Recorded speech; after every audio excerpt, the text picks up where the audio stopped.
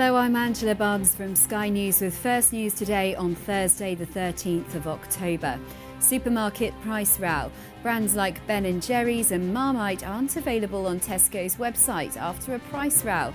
It's understood the supplier of the goods, Unilever, wants the supermarket to pay an extra 10% because of the fall in the value of the pound.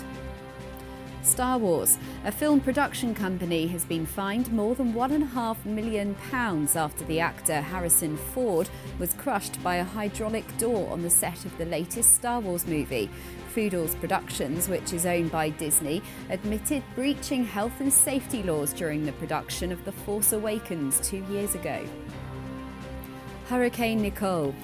Hurricane Nicole has strengthened into a Category 4 storm as it heads towards Bermuda. Nicole is expected to hit the island today and has the potential to cause significant damage.